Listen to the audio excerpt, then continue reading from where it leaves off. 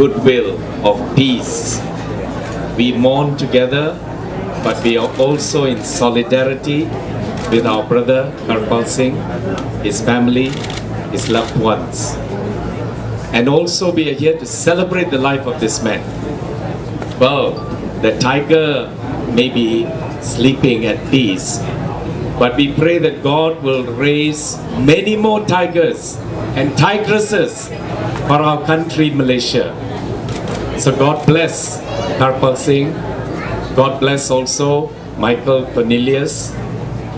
And we also pray for the maid who is in a critical condition, because at the end of the day, we are all one family. Thank you very much, Chief Minister, for all the effort put in. God bless you and all your colleagues.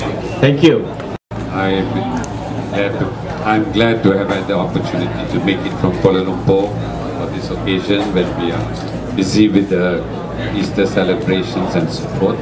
But for a great man like Karpal, we knew from his school days, and has been very helpful even to us.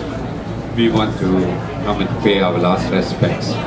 Certainly all the tributes which have been made and published even in the press reflects the sentiments of my sentiments, of our church sentiments, and also of the people at large. Some were from the church yesterday where I wanted to take a car and come over because the difficulty of money, but he said no. And I said I was going, say, at least you are going, and we are happy to carry our sentiments with you for the family, with this person.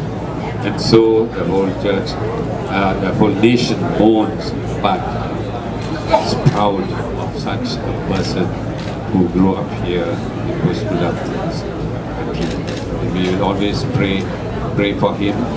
God will give him that eternal rest, and pray for the family members who own and who continue in a very great way heritage that Karpal set in. Thank you.